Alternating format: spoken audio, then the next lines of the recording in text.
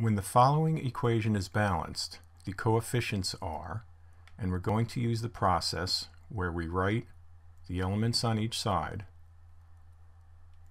right, the reactants and then the products, and then we count how many atoms we have. So here we have sodium 1, 2 oxygens. On the right side there's 1 oxygen, 2 sodiums.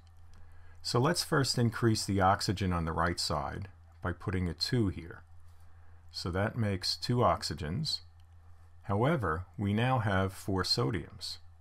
So the oxygen matches, but the sodium doesn't. What if we put a 4 here? We now have 4 sodiums.